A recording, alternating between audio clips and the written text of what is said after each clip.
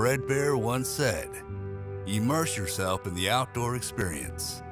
It will cleanse your soul and make you a better person.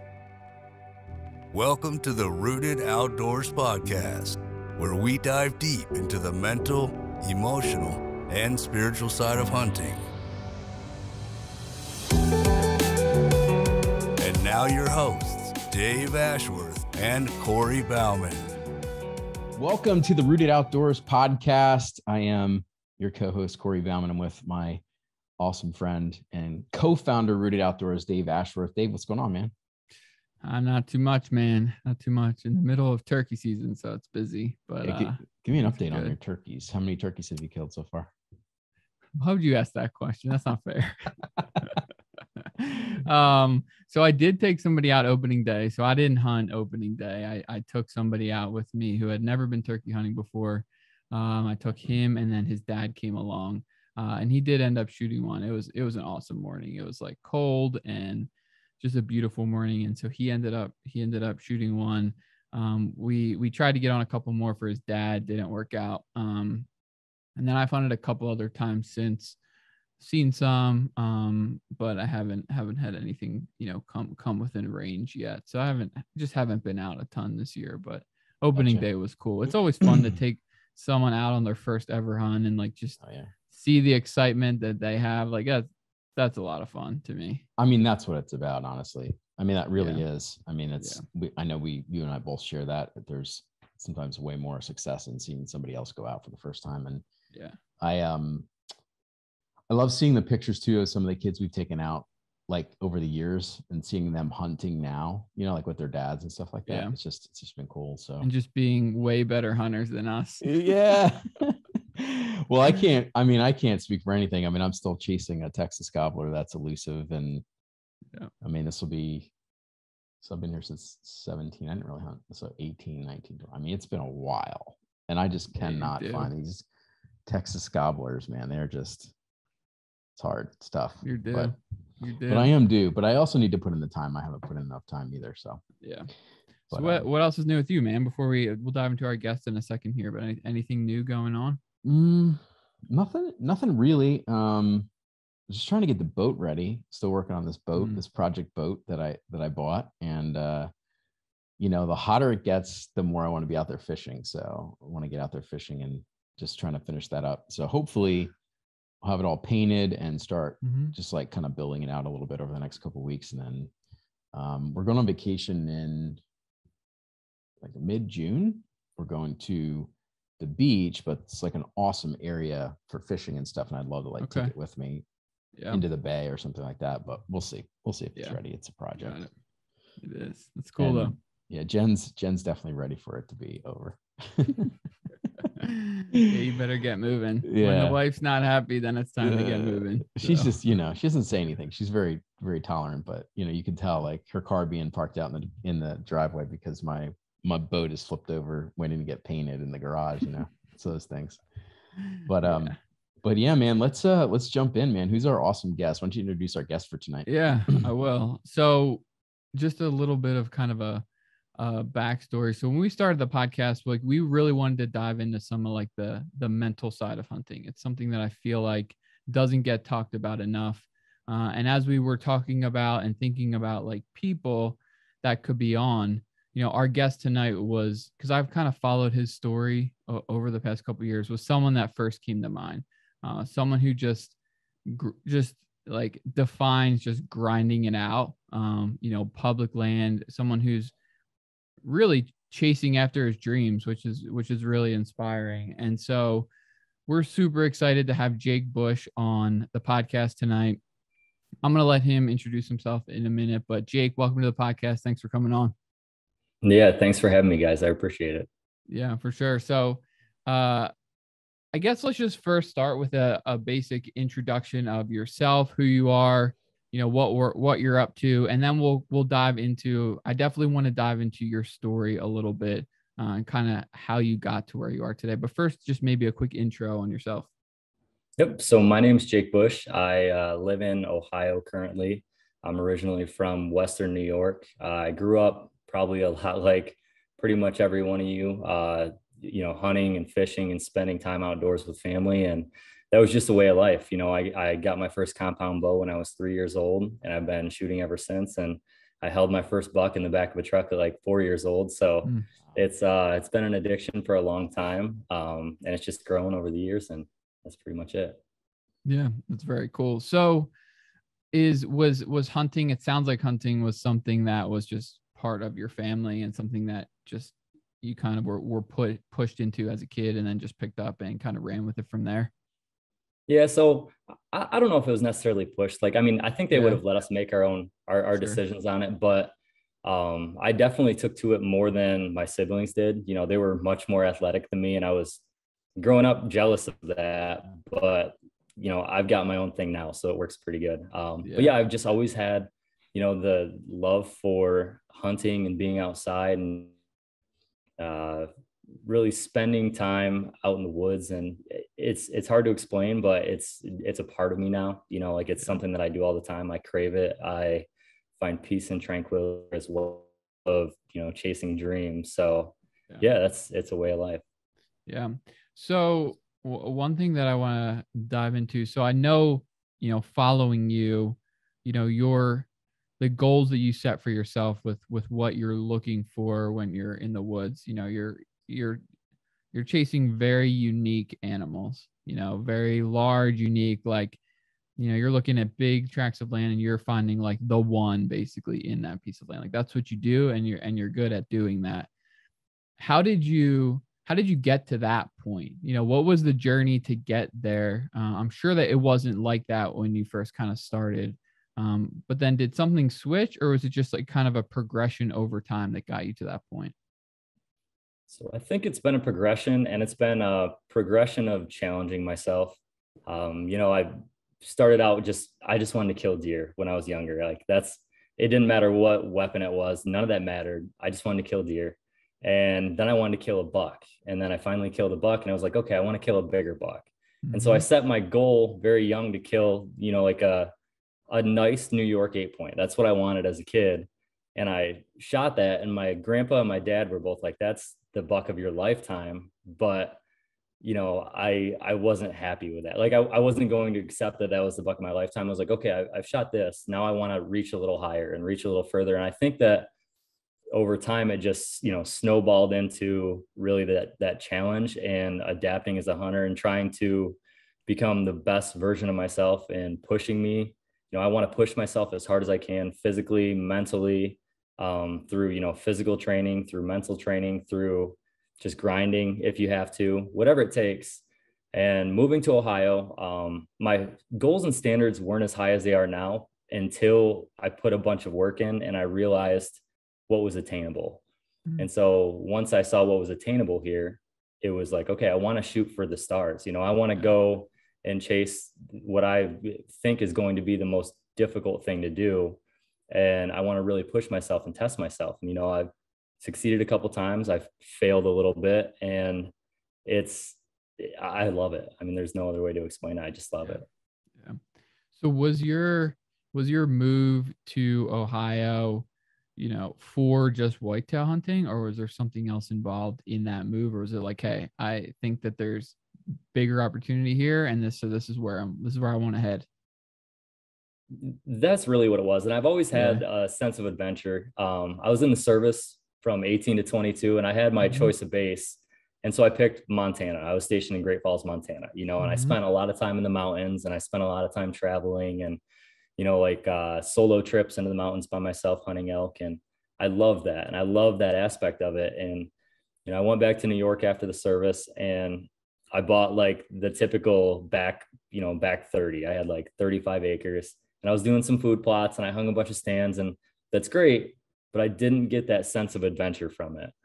And so after a couple of years, I started to get itchy. I didn't have a ton of vacation where I worked. So it wasn't really possible to travel as much as I wanted to hunt. And I decided, what, I want to travel more to hunt, and I want to pursue this more than I am here. I want to be able to just like chase it 365 days a year. So it really came down to applying to jobs in a bunch of states that I thought would be good whitetail states. So Wisconsin, Ohio, Iowa, Illinois. And then it was a matter of what job I thought would support me, but also give me the best chance to actually chase after that. Mhm. And I'm here. Yeah, man, that's so cool to like, I don't know. It just encourages me to see people that have a passion for something so much that they're willing to basically just do whatever it takes to go after that. You know, I think a lot of people, quite frankly, are like scared to do that in many ways. And to see someone like you, and I kind of knew some of that already just by following everything that you've done. But it's so cool to see like you knew that you know wanted to get to one of these states to you know kind of achieve the highest level of whitetail hunting that you could, and then you kind of you found that was your biggest passion. You shaped your life around that. Like, I mean, that takes a lot. That takes a lot of guts to do that too. Not just like, hey, I really love this, I'm going to do it. Like, it takes a lot of guts to do that. And I'm sure that it's been quite a journey. You know, since you've gotten out. How long have you been out there? So I've been here for it's coming up on 3 years in June. Okay. And yeah, it's been a journey. You know, there's been a lot of ups and downs, but what I tell everybody is I sacrificed basically a year of the lifestyle that I had back in New York by coming here to be able to build my life around a dream that I have. Yeah. So, you know, now I have a family. I've got a little boy. I've got the home of my dreams in Ohio based around whitetails. And so that little bit of sacrifice at the time, you know, looking back on it, it was nothing. So it's been great. Yeah. So I have a quick question about Ohio specifically. I feel like, you know, even growing up in Pennsylvania, you know, Ohio, not so much anymore. Like I think recently it's good. It's a well-known whitetail state, you know, for big bucks. But like, I think growing up, like it was kind of like a sleeper state. So had you hunted Ohio previous to you moving out there? Or was it just that you kind of did your research and talked to people? Like, how did you pick like that was one of the states? So I hunted Ohio for 1 week prior ever. And that was the only time I've ever done anything whitetail in the state. And I came down here and I just fell in love with it. I was like, this is where I want to be. You know, it's endless public land.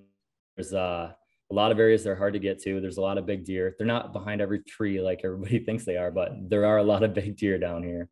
So yeah, that's pretty much it. Yeah. Sweet. Yeah. That is one thing that I think people don't realize is like, oh yeah, I'll just go to Ohio and then I'll set up in the woods in a public land and then I'll just smoke a giant like everybody else. Like that's not how it works, right? It takes a lot, especially the deer, you know, some of the deer that you're going after like that takes a lot of work to make that happen. So what do you think? And well, this will kind of maybe transition a little bit into some of the just like the mental battles and the things that we go through and the kind of some of the intangibles it takes to have success. But you know, what do you think? Because you compared to a lot of other hunters, you've had a lot more success than most people. You just have. What do you think separates you from a lot of other people that maybe have a similar goal of what they're going after, but just aren't able to achieve it? I think the biggest thing is your mindset, and that entails a lot, but you know, the ability to set specific goals, the ability to stay focused, the ability to accept failure, but learn from it. You know, like I know a lot of guys that will just hide that failure. Like they'll try to push off the failure and like not think about it. And it's like, no, it's important to think about it. And for me anyways, it's important for me to think about when I fail, as long as I have a lesson to be learned and I can grow from that. And that's something that's really helped me a lot, is like, you know, every step backwards, I'm like, okay, I know what not to do now. So I'm going to try not to make that mistake again.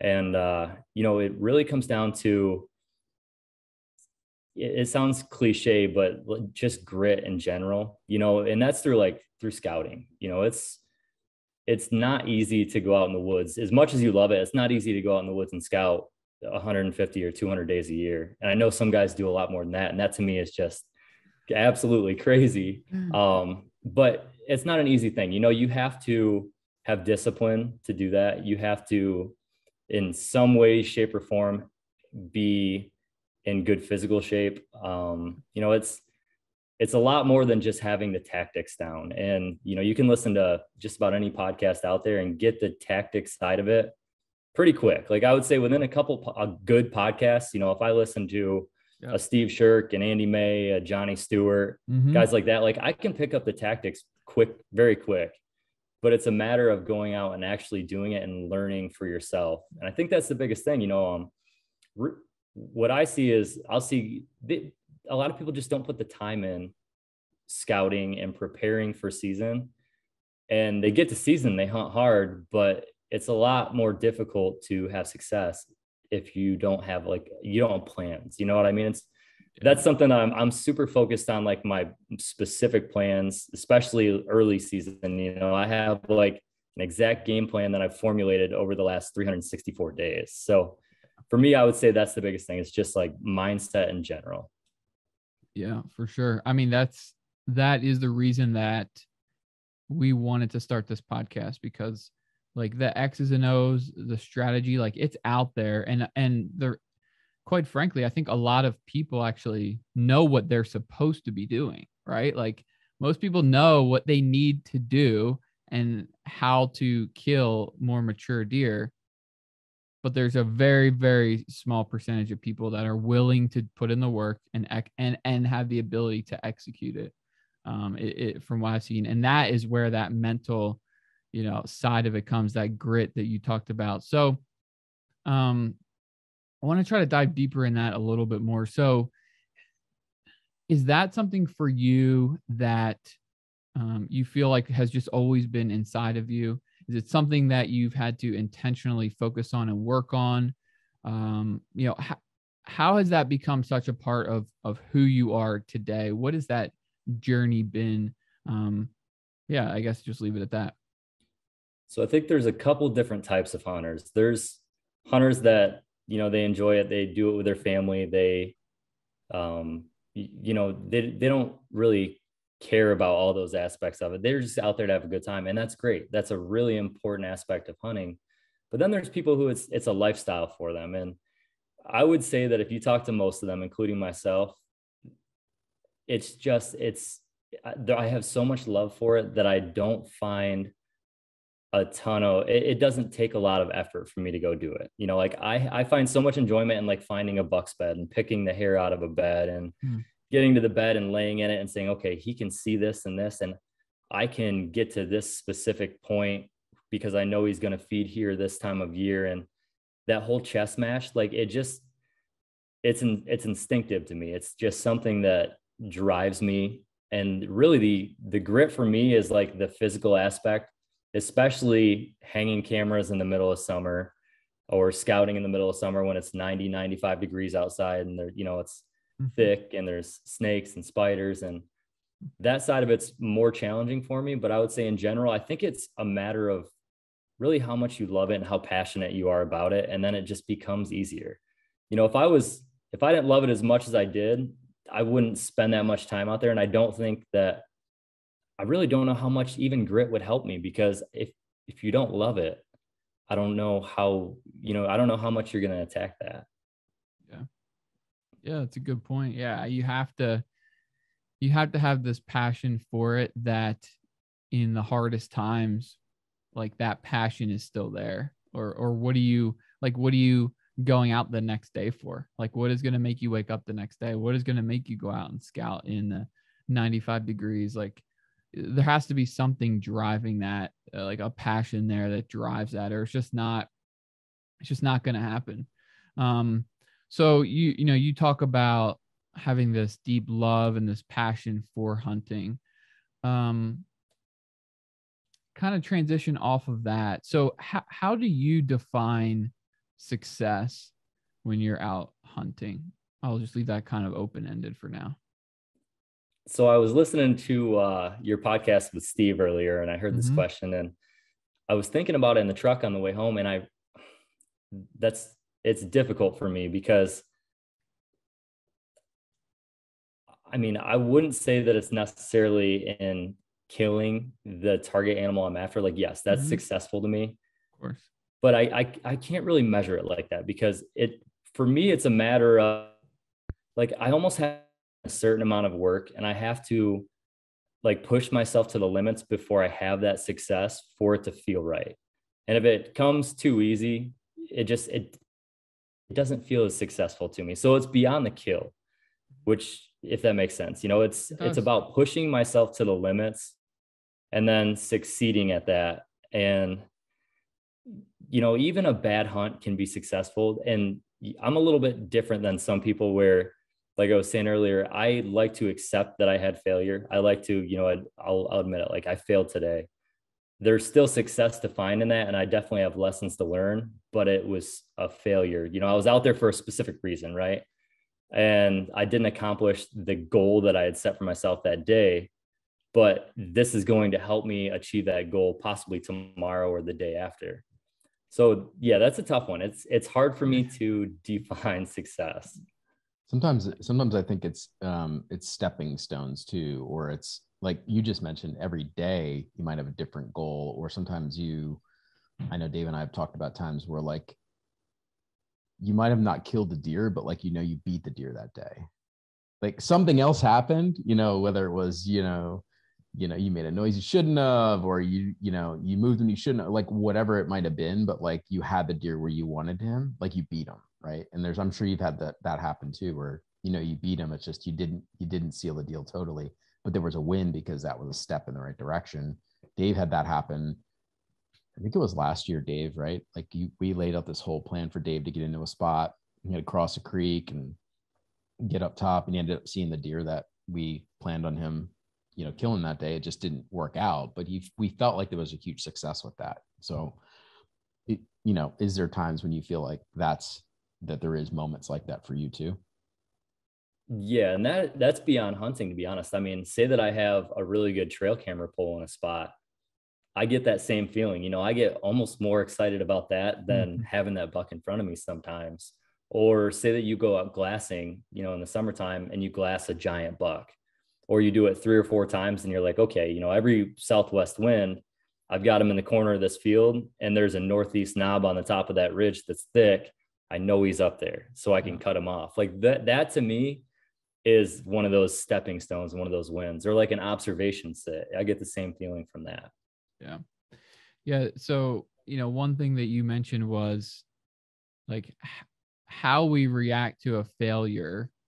If we react, because the reality is like, if our goal is for you to kill a super mature deer, and you don't do it, there is some aspect of failure in that, right? In that hunt, in that specific hunt, there is some aspect of failure, but it sounds like to me for you that how you react to that failure can be successful, if that makes sense. It's kind of like all intertwined. It sounds weird to say that, but within the failure can be success because of how you react to it and because of what you do with that failure and how you use it. Does that make sense? Am I saying that correctly?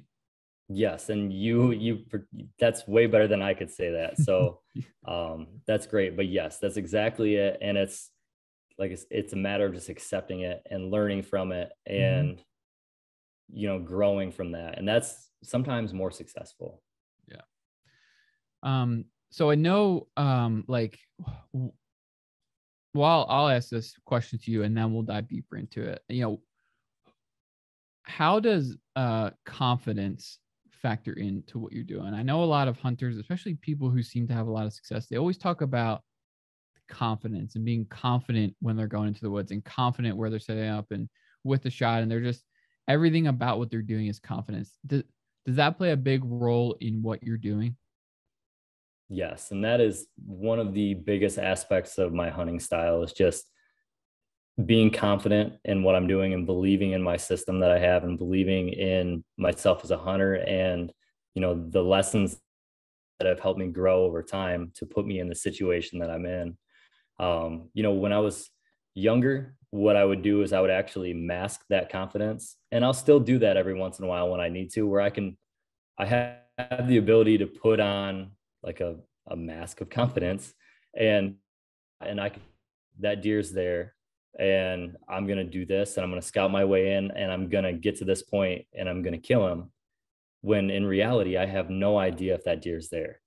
but and giving myself like that false sense of confidence makes me hunt harder and smarter on the way in sometimes. So I'll find myself not being lackadaisical. I'm looking for very specific signs of a deer being there. I'm more in tune with my environment. I'm walking slower. Like my entire approach is different if I'm confident in my setup, where if I'm going somewhere and I'm like a brand new to the area, or if I haven't done my homework and I think that a deer might be in there, maybe I walk past that hot sign, or maybe I don't notice the squirrels eating oak flat where there's a buck bed above that, and all the squirrels are there in the woods because that's the only oak flat that's hot. And now I just walked past it. So being confident for me helps me be a better hunter. And then obviously the more success you have with that snowballs. Sure. And it just becomes, bigger and bigger, and you're learning more and more every time you go out. And that's the biggest factor for me, hands down. Yeah. So, you talked about hunts where like maybe you don't have all the pieces together, but you can kind of put on this mask of confidence that you called it, that to almost trick yourself into being as focused as possible. For a lot of other hunts, I'm assuming that that's not the case. Like, what you're doing going in there. So where does your confidence come from for those hunts? Is it just because you've done it so many times? Is it your preparation leading up to it? Is it a combination of things? Where is that confidence coming from for those? So I really think it's believing in myself as a hunter. And I try to always trust my gut. And even like, say that I get to a crossroads in the woods and I'm like, should I go this way or this way? My gut's telling me to go left, but it's telling me to go right. And I'm really considering going right. I will always choose my gut instinct. And right or wrong, you succeed or fail, I'm going to learn more lessons off of doing that. And it's going to help me next time more than anything else. That's I've learned a lot, is for some reason, the more that you do it and the more experiences you have, the more your gut tends to be right. Yeah.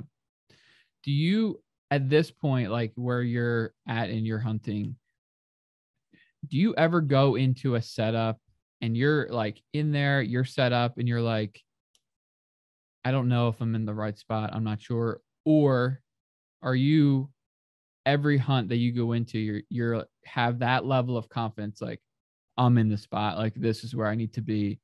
And if it's the first one, and then you get there, will you then move? Like, just walk through that. Cause a lot of people that I hear, like, even for me, like sometimes I'll go into a spot and sometimes you're really confident. You're like, I know I'm where I need to be. Like, I have all the pieces laid out. This is where I need to be. Sometimes I'll go in, I'm just speaking for me, where I'm like, I don't know. Like, I'm just kind of here.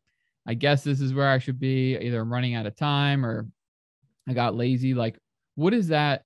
I'd like to, compare and contrast that to you. And like, what is your mindset when you're setting up and you're in a spot? Like, what does that look like for you mentally? So if I can't find the confidence in my setup, like walking through the woods, let's take last year, for example. I had a really good idea that there was a deer bedding in a certain area.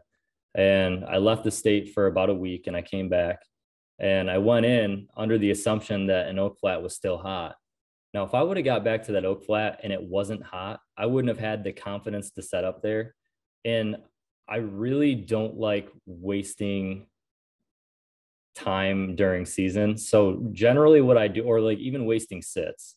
So generally what I'll do is if I'm not confident in the setup, I won't even set up and hunt. What I'll normally do is either vacate and then go like glass for the rest of the night somewhere else, or I'll keep moving around until I find something that makes me confident. Or even in some circumstances, I'll take my tree stand off my back, and even because I film, I'll just set my bow down and I'll go look for something that makes me confident for the next time, like maybe for the next day. I can't sit in a tree not confidently very often. And in my home state where I'm scouting. Now, if I'm out of state, it's different because I'm just trying to locate deer, right? Sure, and that's like a very unconfident thing normally. Like I get out there and I have no idea where I want to be or what I'm doing or who's there. But in my home state, I really like to secure that confidence before I take the stand off my back. Yeah. It's really interesting. I hear that a lot from a lot of people that I would look up to as as it relates to hunting, where if they're not like confident in where they're setting up, like, won't even hunt that evening, we'll just do something else. We'll use that time more effectively. For me, I'll just speak for me, and then Corey, I don't know if you want to dive into this as well, but I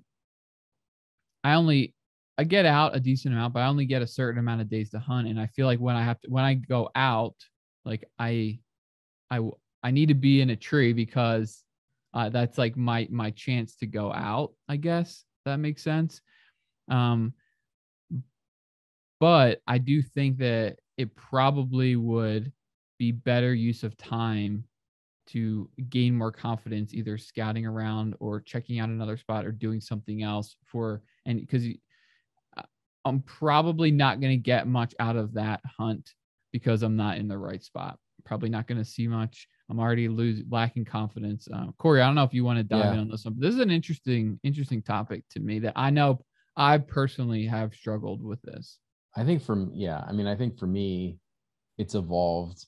The mindset of it has evolved to, one, probably experiences I've had, and then also just people I've met, and been around more people that are doing things that growing up I might thought of was like against the norm or the tradition or whatever. And like when I think early on, like I would go sit, and then I'd be afraid to like if I was in the tree already, I'm like, well, man, I can't get out now. Like I'll spook deer, and then like they'll be gone forever, right? And that's not true. I mean, yes, you can pressure deer and bump deer and all that stuff, but I am way more likely, just from experience and talking to other people that kill big deer, it's like you can move. In fact, it's been 3 years now, but my second year here in Texas, I killed a public land buck, and I moved like 2 hours into the sit because the movement was happening literally 80 yards from me. And I moved, and 2 hours later I killed this deer. And if I didn't move, I wouldn't have killed the deer. So it's just an example, but like, I don't think like growing up, but if I was younger, I don't think I would have done that. I think I would have just stayed put and said, well, sooner or later, they're going to come my way, but you have to kind of be in the action, right? So you have to feel good about it. So yeah, I think it's changed for me over the years, to kind of just go, some of those things we grew up learning just aren't true. They're just not true in some cases. And, you kind of have to, to get around bigger deer and stuff like that, you have to risk a little bit more sometimes and be willing to kind of bump a deer, and, they'll come back or maybe they won't. Yeah. So Jake, just curious your take for someone like me. Probably more people are in my situation where they get to hunt, a couple times a week during the whole hunting season. For this specific topic, when you're talking about the confidence and setting up and not setting up, what would be your advice for someone like me and a lot of other people listening, as they're navigating through the hunting season where they want to be in a tree stand, but they also are, maybe chasing a mature deer and want to have success and, setting up versus continuing to scout, gaining that confidence. Like what would be some advice that you would give someone? You could direct it at me or other people listening. So I would say number one would be, don't be afraid of failure. Failure is a good thing. And I've seen a lot of people that are like, they're going through that stage of trying to gain their confidence. They don't quite have it, and they're afraid to maybe even dive a little too deep sometimes. And they'll sit back purposely because they don't want to push that button. They don't want to push that threshold. Yeah. Failure is one of the best things that you can have in the whitetail world, as crazy as that sounds, but there's no greater way to learn lessons than failure. Yeah. And so don't be afraid of it, take it head on and try to push the limits as much as you can. Try to find little ways to gain confidence. If you can only hunt 2 days a week, well, maybe you can glass a couple of days after work, or, find something that's going to help you a little bit. Maybe you have seasonal data on, I've got this deer on trail camera the last 2 years between October 24th and 27th hitting the scrape. So there's ways to have it besides like the real time, you know, hunt 10 times in a row to gain that confidence. Yep. You know, put your own system together. Everybody's going to have their own system. Learn from your failures, learn from any experiences that you have, and just make sure that you're having fun in the process of that. You know, don't get frustrated. Frustration is the worst thing. You know, I've been extremely frustrated before, and there's nothing worse. You know, we only get to hunt whitetails, you know, a month, 2 months, 3 months out of the year. Enjoy it while it lasts. You know, there's only so much that time. So don't get overly caught up in chasing the giant buck. You know, just have fun on top of it. Yeah. Good point. It's a good point. So to kind of dive into that one a little bit more, because the reality is most times we go into the woods, we're not going to achieve the goal that we're looking for. Like, we're going in to kill something. Most times that's not going to happen. How do you continue to get up the next day and keep going? Like, what keeps you going, and how do you continue to not only keep going, but continue to enjoy it and have fun in the process when day after day it's, you know, you set out to achieve a goal and it's not happening. Now, of course, you could go out opening morning and shoot one in an hour, right? Could happen. But in general, there's going to be a lot of time that elapses throughout a season, you know, or a chunk of a season when it's not exactly where you want to be. So for you, how do you just keep going and keep having fun? So there is a grit aspect of that. You know, you do at some point have to grit your teeth and just continue to go. Yep. Yeah, there's a lot of different things, Okay. but you can mix it up as much as possible. So, you know, what I normally do is I try not to sit the same spot more than a couple times a year. You know, I'll start bouncing around, or even if it's within like the same general location after one deer, I'll go to certain areas, basically eliminating certain things. Like if I lose the confidence in the deer I'm after, which has happened a couple of times, I'll start trying to basically process of elimination to find them again. You know, it's fun hunting through the stages of the year where early they're on a pattern, and then they start their pre-rut scraping, and then they get into like the rut time where you're on terrain features. Like that's all helping mix it up on top of it.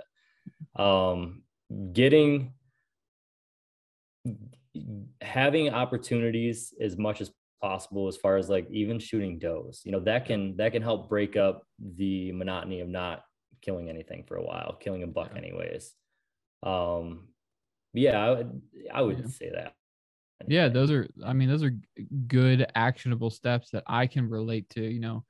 Yeah. And that's another way to gain confidence too, like shooting a doe, right? That'll get your confidence going. Hey, well, I went out, shot a doe. Now I'm feeling more confident. I feel like I can get out here and do something, right? But then also mixing up where you're going to. I love, like, you know, I got into like mobile hunting, you know, the past probably 5 years. Before it was like you got your couple tree stands and then you just go out and sit those over and over again. And when you sit the stand, you don't see anything. You sit the stand, you don't see anything. It's like that can really wear on you, where at least if you're in different spots, there's that excitement of like what could be, right? Because you don't really have anything to go off of before. I've never sat here before. Even if it's just, you know, 50 yards over from where you were before, it's like, what could be here? Maybe this is the spot that I needed to be, where sitting the same spot over and over again. I know I've done that, and that can get, especially if you're really trying to like sit a lot. One, that's probably not the best tactic, but that can also get pretty draining after a while. So I think just moving around is just keeping things fresh, can keep you excited just by seeing new things sometimes. Yeah, you got to save those old wooden tree stands you see. You got to save those for the first year rifle in Pennsylvania, and that's right. That's what you use those for. That's why saddle hunting's, I think, been so. Well, I'm still learning it. I think it's been attractive to me just because I can pop around. I'm really never in the same spot unless I feel like I'm on something, but like I'm always moving around, and it's easy to move around, you know? Yeah. So I don't have too many more questions, but I do have one that I'm always interested to hear an answer to. So I'll just ask the question. I've asked a lot of other guests this, but at its deepest level, why do you hunt? So I think that it's really for me, it's about pushing myself and growing as a person more than anything. You know, I love the woods. I love the outdoors. I love the adventure side of it. That's who I am. And I just love pushing myself, and I love like reaching for certain goals. And I just love the entire process in general. You know, like if you make it a 365-day year process, you're always trying to just get better and better and evolve. And I love that. I love that side of it on top of everything. Yeah, it's true. There's so much to learn too from like life lessons from being in the woods. One last question, and then we can start to wrap. You know, for Corey and I, you know, hunting can be for us, be a very spiritual experience. You know, we feel like when we're out in the woods, like we feel this connection to our creator, being in his creation, and all the things you get to see. You know, for you, like, is there some sort of a connection? Is there a spiritual side to it, or not? And if there's not, that's totally fine. That's just where Corey and I are. I'm just like to hear people's perspectives on that side of things. Yeah, no, I would say that I have more of a connection in the woods and scouting and, you know, being in a tree stand anywhere else, if I'm being completely honest. And it's something where I didn't really grow up, you know, around religion a whole lot or anything, or around like the spiritual side of things. But it seems like I find myself diving more and more into that out in the woods. I've had a couple different scenarios that have happened to me. You know, I lost my grandpa, and that was one of the hardest things that's ever happened to me. He was like a dad. And we hunted and I grew up hunting with him. That was our thing. He filmed me as a kid hunting, and you know, we talked about it all the time. And I lost him, and I dedicated the next buck I killed to him.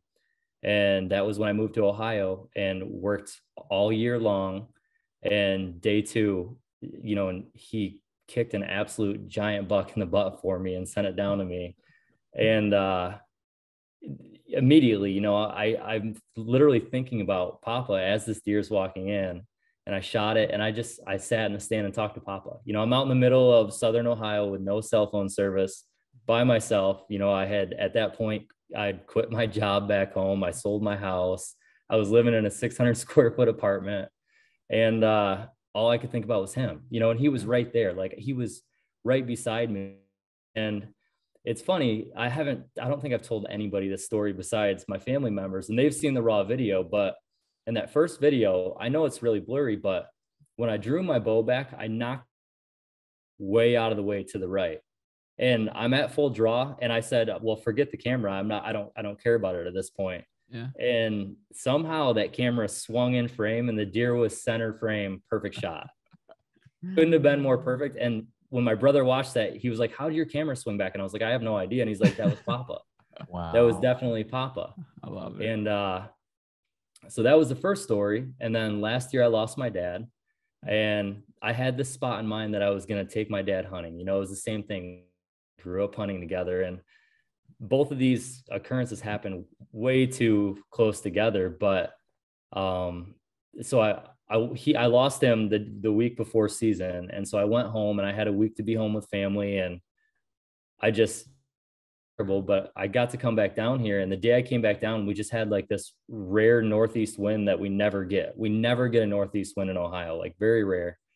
And I put a move on a deer that I was going to save for him, and shot it at 6 o'clock in the afternoon, first day of the year. I mean, it was just, and same thing, you know, all I could think about was Dad. He was right there. So both of those occurrences on the first and second day of the season, on the 2 biggest deer of my life, that it really doesn't make a whole lot of sense to me. Yeah. But yeah, so I definitely feel like there's something there. And like I said, I didn't grow up around that, so I don't know what that is, but I feel something, and it's important to me at this point. Yeah. Awesome, Man, man. Thanks for sharing that too. Yeah, that's cool. You would share that with us. That means a lot. Those, man. I literally had goosebumps hearing those stories, man. Like, that's so cool. Like that. It's crazy how like hunting, and we talk about this a lot, but hunting and like the camaraderie that comes with hunting, and then the memories that you build, and then how they can just like keep flooding back in, and you experience that in like the most profound way twice. But those are things that people that aren't spending time in the outdoors and aren't into hunting, like they won't get to experience that. And it can be like really life changing, honestly. And those are really cool things. So man, I appreciate you sharing those things with us. Those are some cool stories. It's really cool. Yeah, absolutely. Corey, any other final questions? I do have one last question. If you listen to our podcast, he might know what question it is, but he might. The more we do these podcasts, he might know. It's not going to be as much of a surprise, but I'm going to go for it. But you go ahead, Corey. No, that was going to be my question. Okay, you do it. Yeah, no, you do it. You do it tonight. You get the last question. So Jake, first of all, thank you again for joining us tonight, man. It's been awesome. Looking forward to getting to know you a little bit more. And we do have one question we ask everyone, and it's probably the most serious question that you've had all night. And that is, when you're in the woods, what is your favorite snack of choice? Ooh, that's a tough one. It's I'm pretty simple. I don't have anything crazy. I like venison jerky. I like cereal bars. I like peanut butter and honey burritos. I'll eat just what was the last one? What was the last one? Peanut butter and honey on a tortilla wrap. Interesting. I've never heard of that one. Oh yeah, high energy. It gets you going. Yeah, I bet it does. I could get down with that. Okay, it's a new one. I find that these guys that are in shape, because I'm not really that in shape right now. Although I was in shape a couple years ago. I went on an elk hunt in Colorado and I had to get in shape for that. But I feel like I've fallen off the handle. All these guys that are in shape are eating like healthy snacks, and we're like just filling our faces with gummy bears and whatever peanut butter M&Ms. Yeah, I've got a thought process. The gummy bears freeze in November, and so I don't like to take them. They get stuck to my teeth. That's true. It's true. It is true. Yeah, you do have to be careful with those. And then if it gets too hot, that's no good either. Then you get a little melting action. So I'm gonna have to try one of these peanut butter honey in a like might be new. That might be a new thing. I'm interested in this one. I'm interested. Oh yeah. It's not Sam Soholt level. Have you seen where he had the Yeti with he had like a hot apple pie and then a cold thing of vanilla ice cream in the field. No way. The whole 9 yards. No, that's serious. That's serious stuff. Right?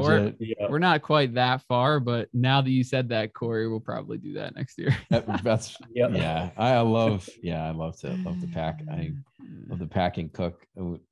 I got into duck hunting a couple years ago, and so now the thing is like we'll go out and like before the sun comes up, I like literally will I'll pull out like a burner and I'll make, breakfast burritos for everybody. And then we sit there and eat breakfast burritos before we get in the blind. It's pretty cool. Yeah. Oh yeah, that's perfect. Can't beat that. Well, Jake, thank you again, man, for coming on and sharing. Just what you've done and the success that you've had. It is awesome, but I think just your mentality and the way that you go about it is very challenging to me, and I'm sure a lot of other people listening, but also very inspiring too. So we appreciate you just coming on and sharing with us, sharing some of your journey and diving into, really what has led to that success, because I can tell you has not been by accident. It has been very intentional, the things that you've done, and to learn and to kind of dig into your mind a little bit has been cool. So thank you again for coming on and chatting with us. Yeah, I appreciate it, guys. Thanks for having me on. Yeah. Cool. Corey, you want to close this out here? Yeah, absolutely. You want me let me just close this down or? Yeah, sounds good. Okay. So Jake, do you mind if we just say a quick prayer as we close down? Okay, awesome, man. Yeah. So I'll say a prayer and then we'll just we'll close it out. Dear Lord, thank you so much for just putting us with Jake tonight and just allowing him to come on the podcast tonight and just share just his journey, his life journey. We just feel so blessed to be able to hear his stories about his grandfather and his father, and how, you know, you kind of nudged them a little bit down to visit him during 2 hunts. And we're just, again, just blessed to be able to meet Jake and hear his story, and be able to do this, and have this platform, this technology that you've put in front of us to be able to do this and meet new people and have them share their hunting and their mental journeys and their spiritual journeys. And we're just thankful for all that. We pray all these things in your name. Amen. Amen. Jake, before we jump off, how can people follow you? How can people get in touch with you? You can follow me on Instagram at the Jake Bush, or on Facebook at Jake Bush. And then I do have a YouTube as well. It is Legends of the Hunt. Legends of the Hunt. Perfect. Awesome. Perfect. Well, thank you again, man, for coming on. And thank you everybody out there for tuning into this podcast tonight. We appreciate it. And we will see you all in the next one. Thanks, guys.